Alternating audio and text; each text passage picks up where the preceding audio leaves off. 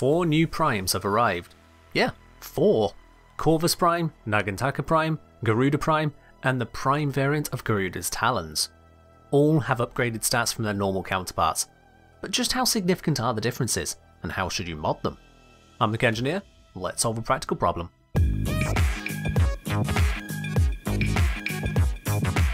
Let's start with the Nagantaka Prime, a repeating crossbow. It has 8% more base damage and 2/3 higher critical chance than the normal Nagantaka. Otherwise it retains the 90% slash, forced impact procs, semi and automatic firing modes, headshot reload quirk, and the Garuda specific punch through bonus of the normal Nagantaka.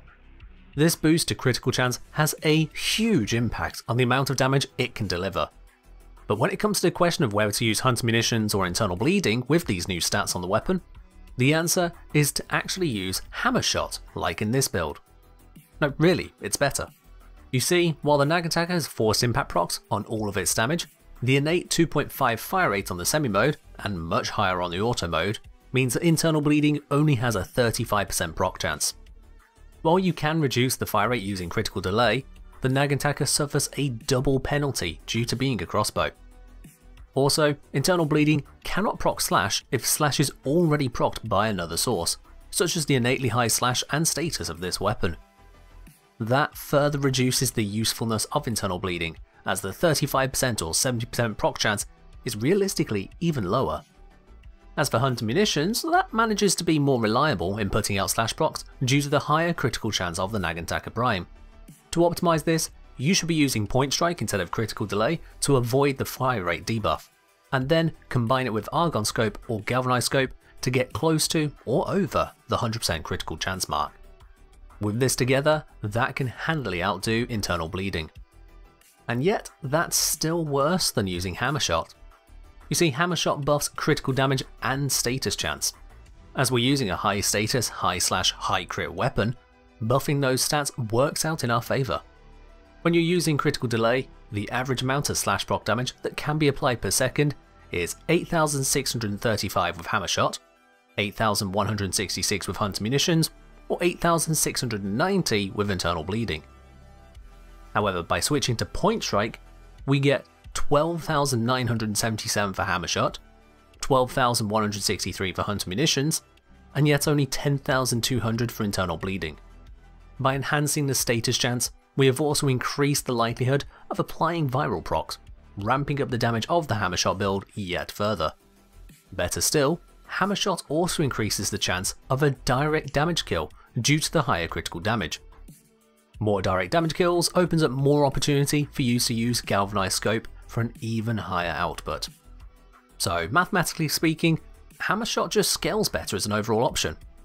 Of course, a faction mod would be far superior still, although that requires you to mod for a specific faction and also means a lower damage against secondary factions like Acolytes. I'm aware that not everyone likes to mod for factions. Against Acolytes, hammer shot is again the best option as you are limited in how many slash procs you can apply. Because of the high ammo availability on this weapon, the Exilus slot can either be used for stabilizer to make more controlled use of the rapid fire, or terminal velocity if you want to hit targets more quickly and reliably at distance. On to the Corvas Prime. It's the first primed arc weapon, and this means there's 2 modes to compare, an Arcwing mode and the atmospheric mode. In Arcwing mode, the standard and prime weapons function identically, either shoot a quick shot or charge up to fire a heavier shot. The Corvas Prime has 27% higher base damage, over 50% higher status chance, 10% higher critical chance, and a 0.4 higher critical multiplier than the standard version's quick shot. On the charge shot, the Corvas Prime only has a 9% higher base damage and no increase in critical damage, but instead it has 40% higher critical chance and 130% higher status chance. The damage distribution also shifts slightly towards heat for both shot types. In terms of handling, the Corvas Prime has a smaller magazine, but recharges substantially faster, meaning you can keep on firing much more readily than with the Corvas. As for atmospheric mode, there's even more going on. The standard Corvas in atmospheric mode has always been a bit odd in that it becomes a shotgun style weapon rather than a wide projectile, like a catch moon turning into a heck. The Corvas Prime, however, retains its catch moon style projectile in atmospheric mode, in addition to retaining the higher base damage, critical chance and status chance. The atmospheric Corvas Prime does lose its critical damage and reload time advantages, but instead it picks up a substantially higher effective range. Now here's the thing with the Catch Moon style projectile. For crowds of enemies, it's a good thing, allowing you to innately carve through full corridors of enemies with equal power, making the Corvas Prime much more capable in crowds than its normal counterpart. However, the damage of the Corvas Prime is not really steel path viable without some serious support. Hell, most atmospheric archguns aren't great at steel path. Where the atmospheric Corvas sees use in particular is against Profit Taker. There, the shotgun pellet approach makes it easy enough to hit all the legs of the Profit Taker from one angle for quick takedowns. However, the wide projectile of the Corvas Prime, coupled with Profit Taker's resistance to punch through effects, means the Corvas Prime is a downgrade there. You have to navigate around the orb, taking up precious time to land those extra hits. It's not the end of the world, but it is a negative you need to work around if you intend to use the Corvas Prime there. So in practical terms, the Corvas Prime isn't that much of an upgrade. Statistically it's superior, but in the places where you actually use archguns, it doesn't boast much benefit over its normal counterpart. However, the additional starting polarities does make it cheaper and faster to get the most out of this weapon. Finally then, we have Garuda Prime, and of course her talons. Garuda herself has gone through some changes recently to enhance her survivability and allow more relaxed use of a passive damage bonus. That is, it scales from kills rather than how low her health is. Garuda Prime has all the same features in that regard, while also coming with 1/3 more base armor and energy. The armor doesn't make a lot of difference overall. Unmodded, it means you take 14% less damage to health. With Steel Fiber it's 18% less damage, and if you dare to use a full Umbral set, it's 20% less damage.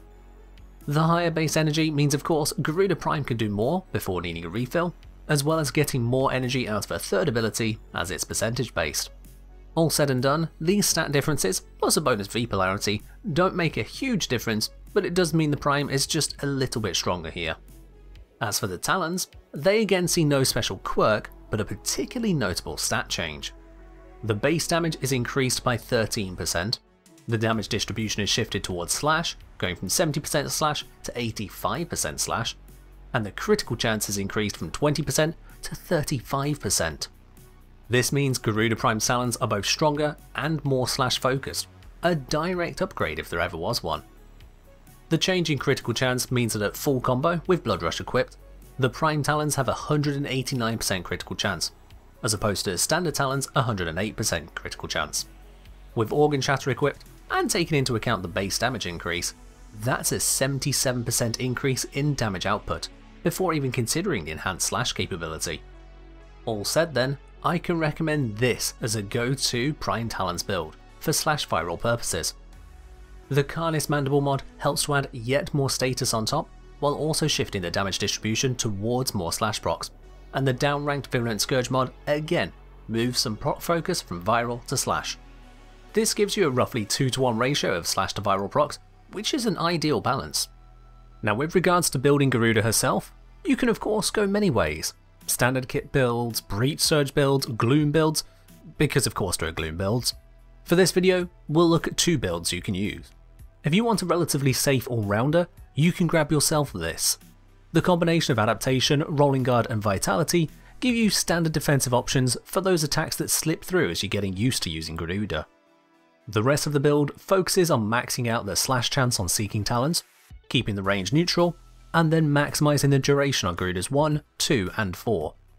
If you want to skip the former, you can get away with dropping down to normal Intensify so long as you're using the Steel Charge aura. The second build uses Harrow's Condemn to replace Garuda's second ability. This gives you crowd control that Garuda otherwise lacks, whilst also adding easy overshield generation.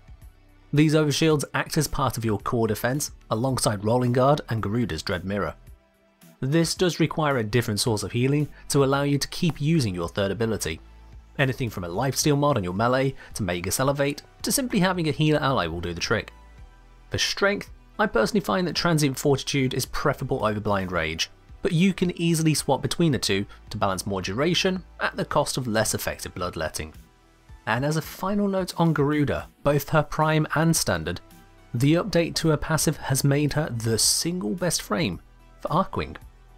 Her passive ability, doubling her damage with enough kills, also applies whilst in Arcwing, meaning that Garuda's passive is about the only Warframe passive actually meaningful in that mode.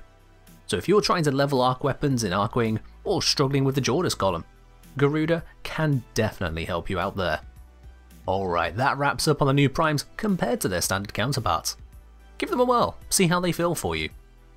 That's all from me for now though, so as always, cause bleeds, raise altars, and fight well, Tenno.